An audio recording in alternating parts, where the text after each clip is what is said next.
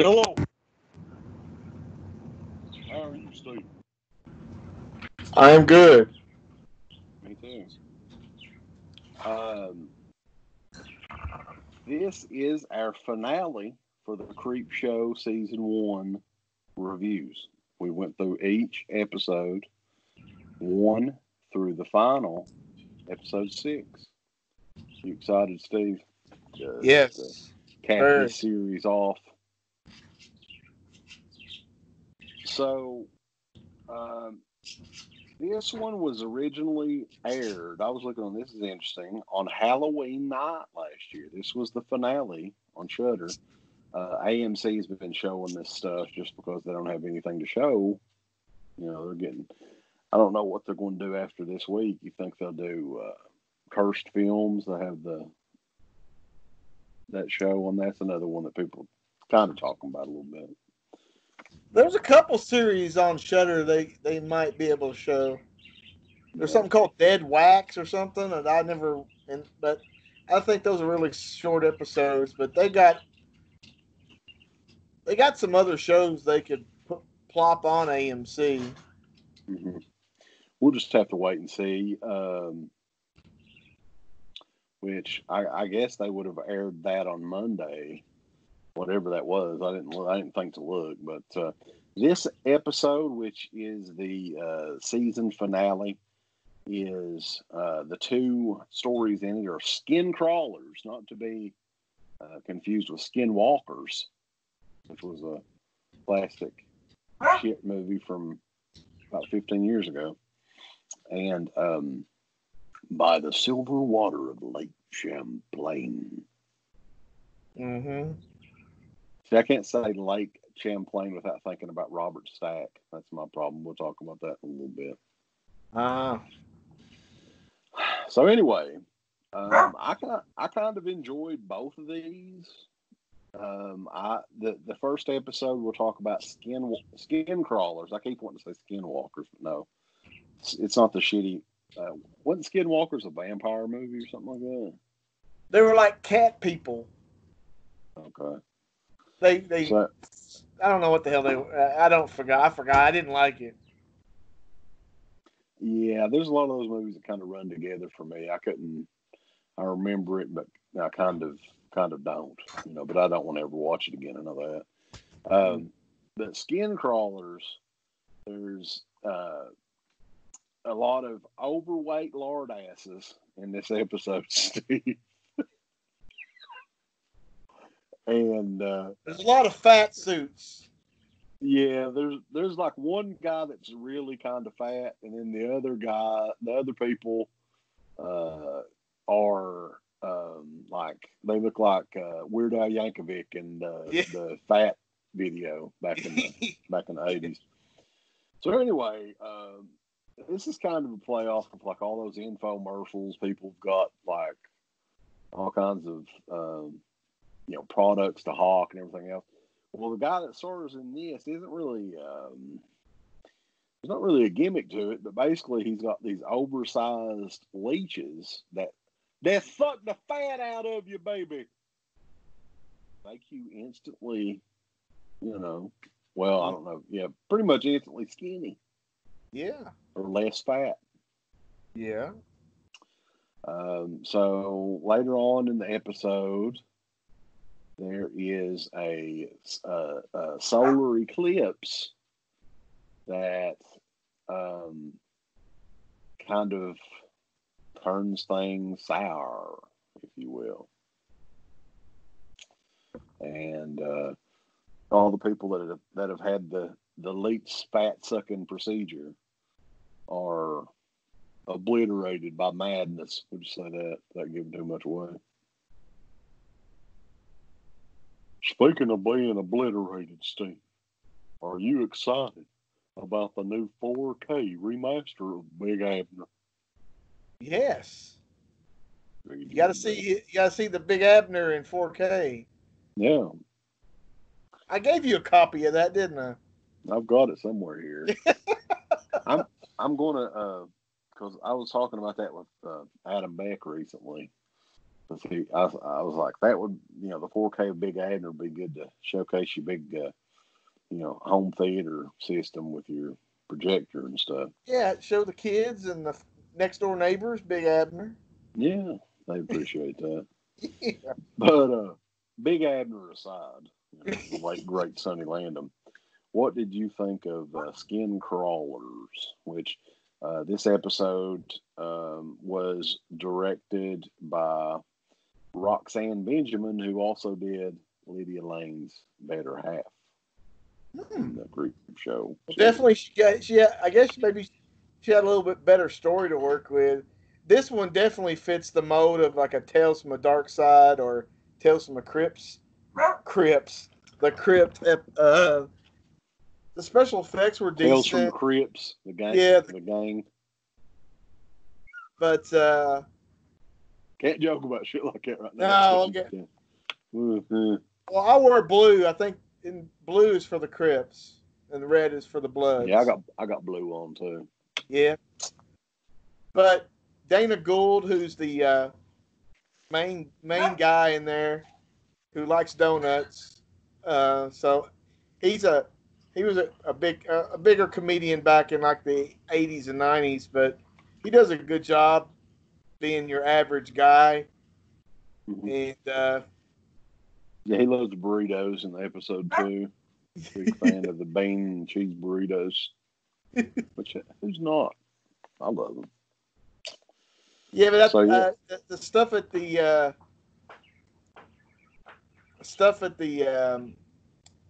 they were doing like a live news segment, and he was going to get his fat sucked out by a leech, and then everything went to hell before that.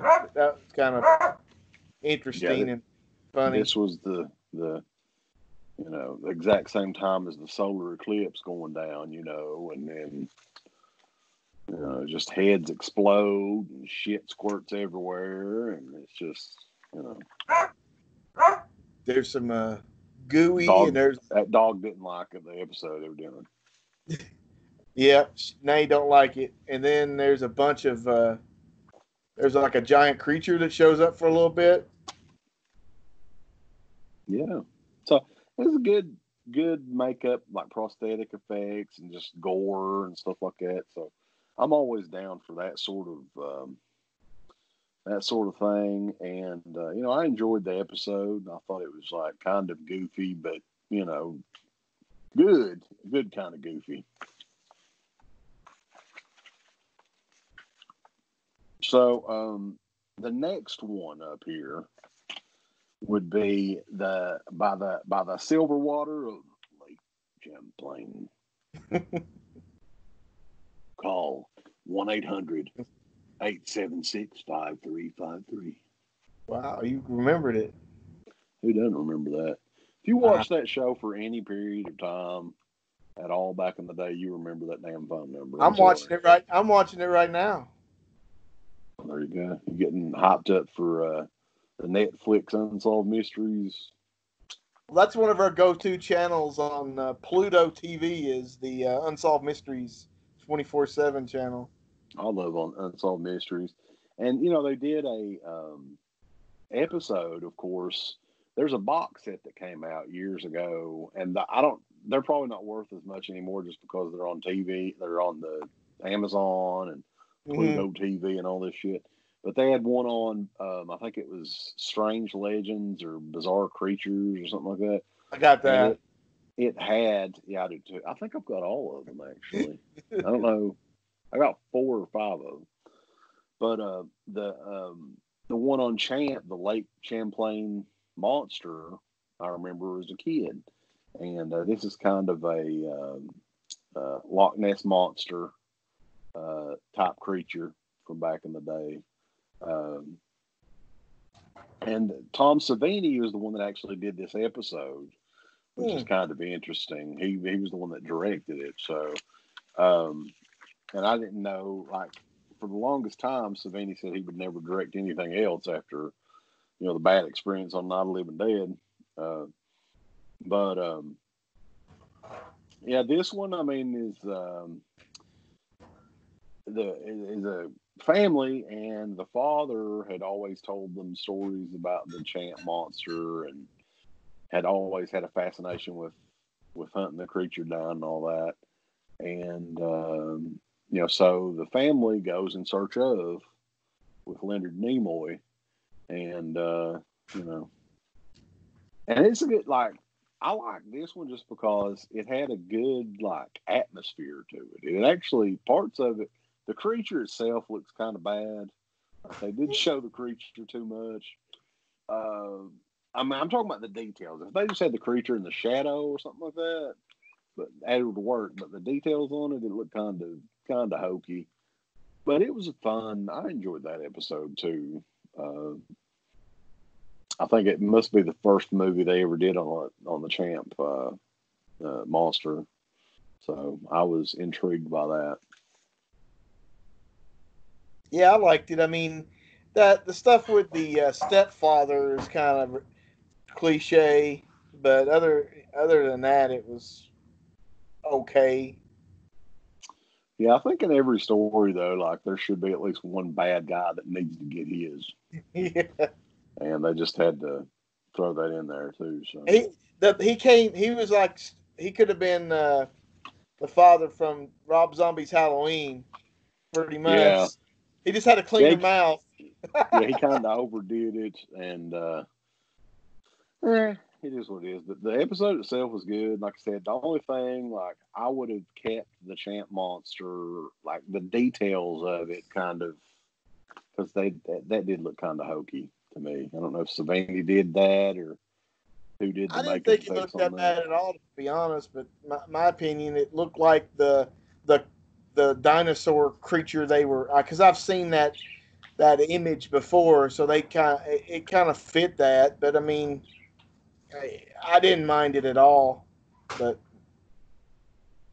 you're the creepy connoisseur. Yeah, I'm creepy as fuck. Yeah, creepy. But yeah, I mean, that is CREEPSHOW season 1. Overall, I enjoyed it. I think there was only maybe 2 or 3 episodes that I completely hated, and the rest of it was pretty good. Watchable, totally watchable. And that's a hard thing to do in this day and age, Steve.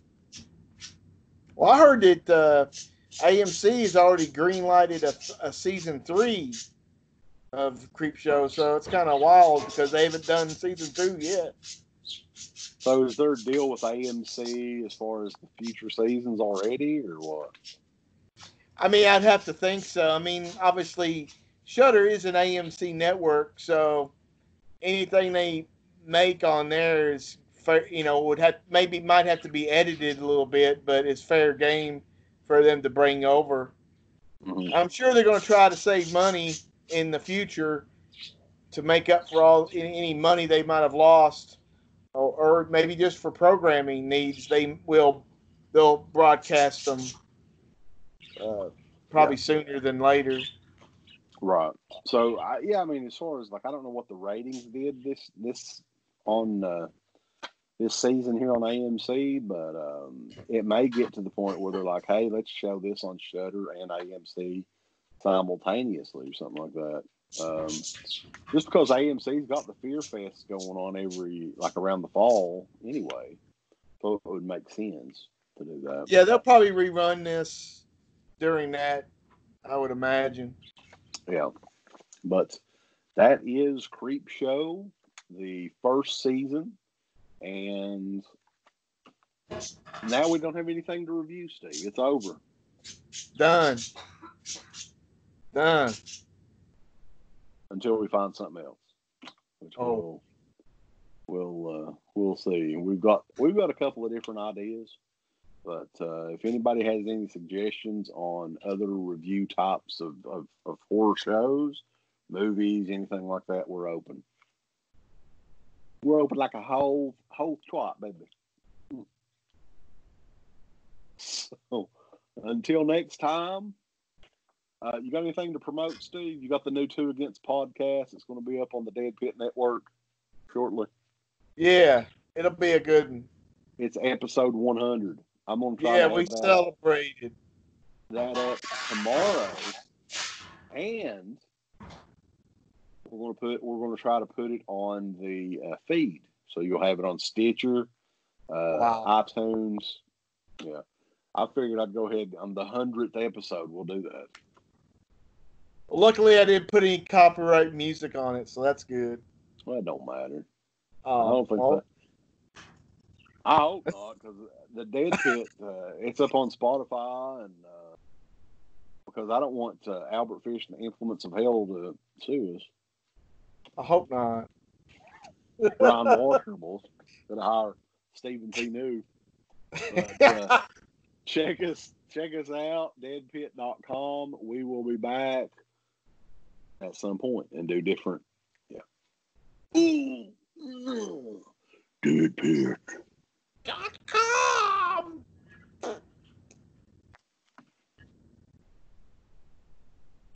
I thought I quit.